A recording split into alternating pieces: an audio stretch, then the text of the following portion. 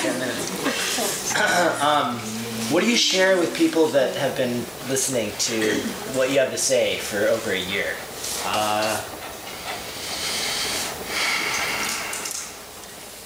We've all been on this journey together. Everyone here.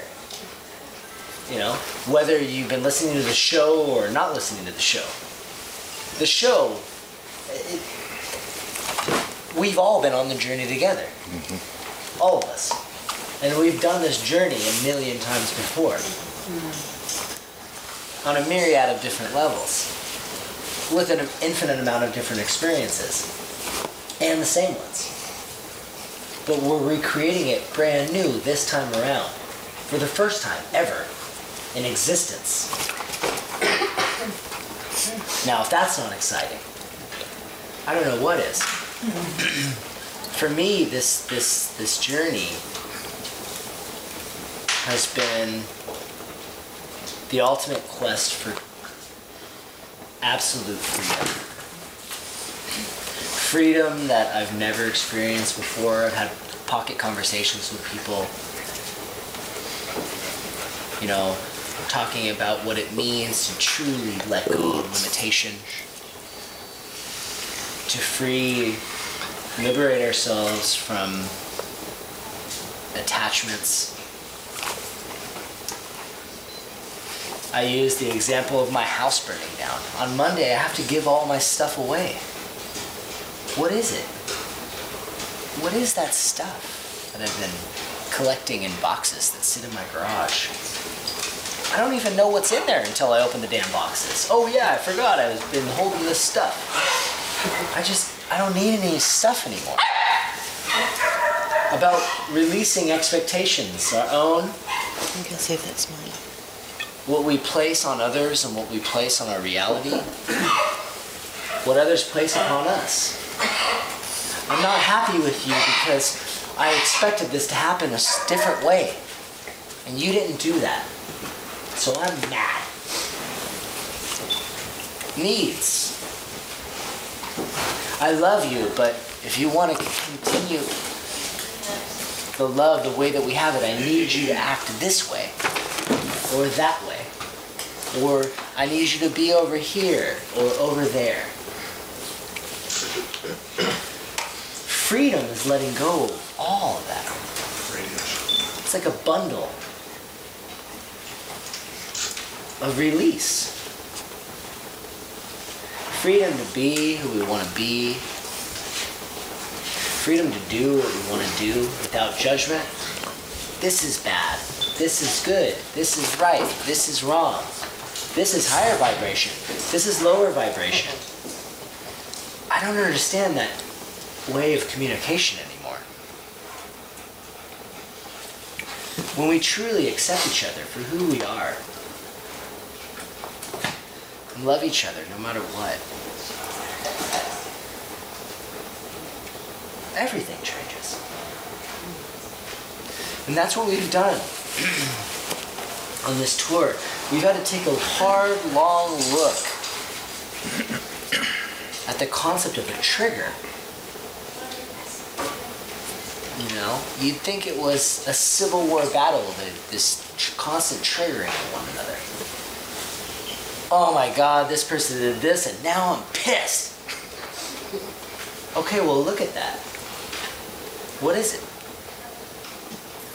Is it some external event by where we had no control over the outcome? Or is it something that we designed to allow ourselves the opportunity to expand based on a newfound understanding that every event in our lives is by our own creation, like Bob said.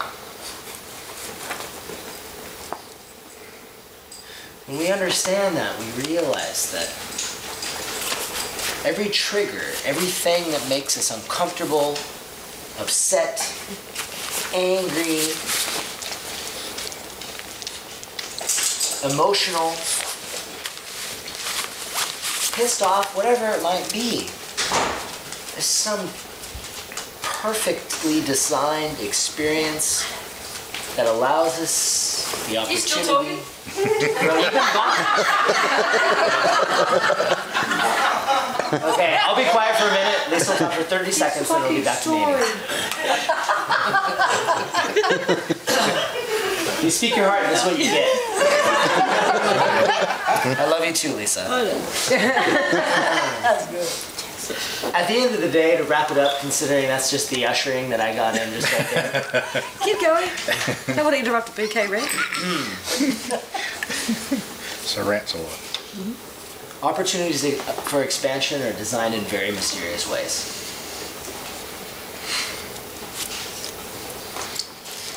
Based on one perception, it could be the worst thing that ever happened. The end of an engagement, for example. You know, one day planning a wedding, the next day planning a move. And that's what I've experienced for everyone that doesn't know. But to have the capacity to see the opportunity for growth and expansion through that experience is the ultimate gift I could ever give myself.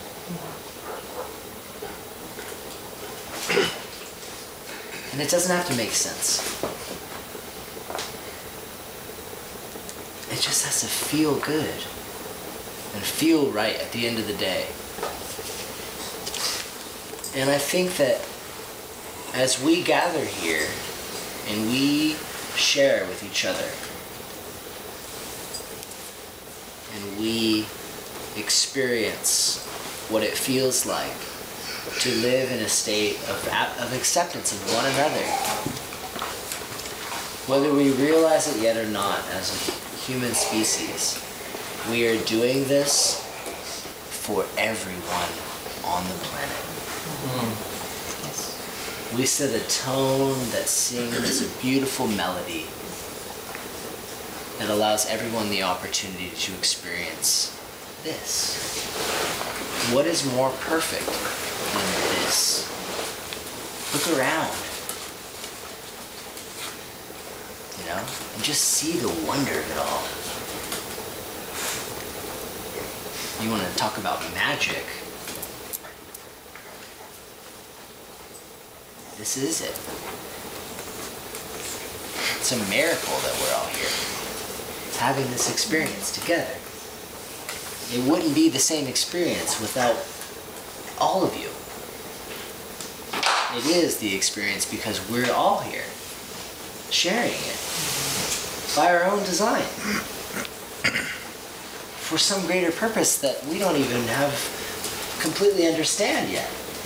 And that's okay too. That's what makes it real. Surrendering to that, knowing that what's happening here is fucking special. Excuse my language. I know most of you speak French. See? Shit, yeah. Hell yeah. So, let's, in closing to my rant, let's just close our eyes and celebrate it for a moment. Celebrate this moment in its absolute perfection. We cannot make a mistake.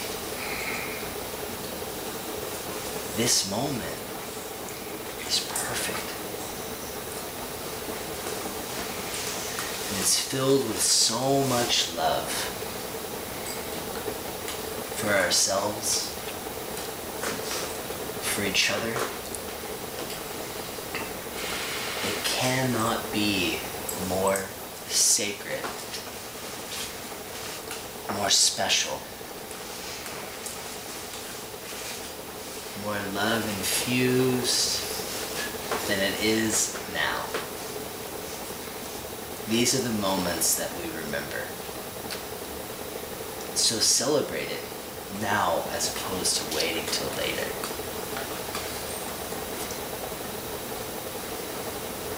I mean, for crying out loud, Randy's here.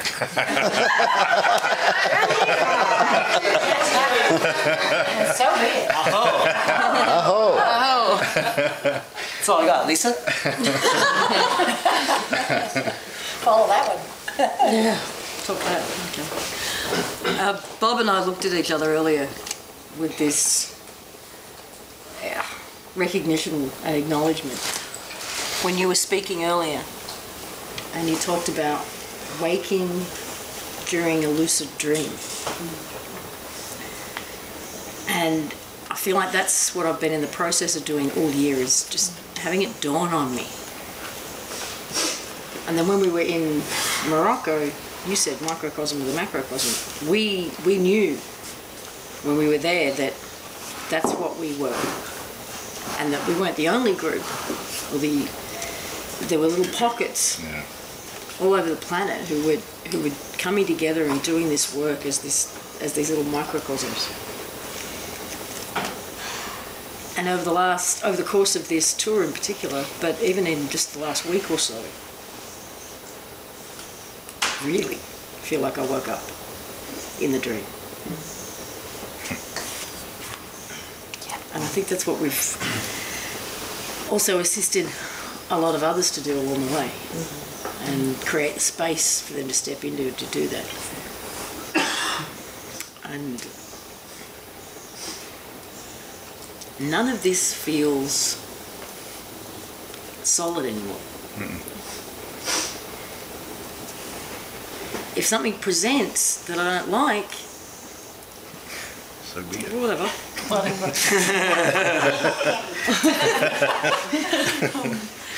I think she means the moonshine. Here you go.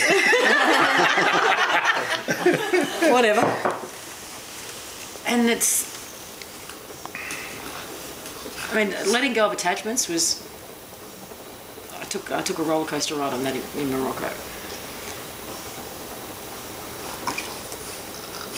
But now I can see so many different areas where I've started to let go, including looking at what presents.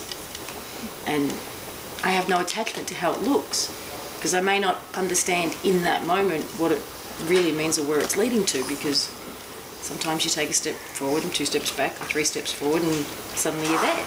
But when you're in the process of taking 2 back, things look really, this is not where I thought I was going. So, I don't know. None of this feels real. None of this feels solid. None of it is worth worrying about. The only thing that's real is what I feel. And that's the connection to people. It's the moment. It's...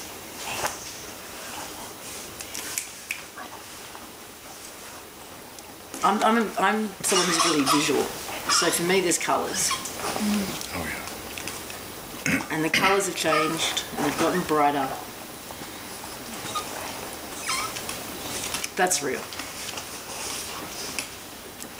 And I think what you were saying earlier is true, that if there is an event, that's what it's going to look like. People wake up inside this dream and realise it's a dream. And if I want to fly, I can fly. Let's go.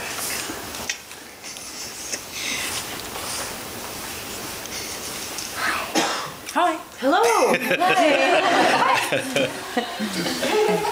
Someone just appeared out of nowhere. You just teleported in from where? I wish I teleported. Ringo. Ooh. What's up, man? Hey, man. I got a podium right here. In front of me.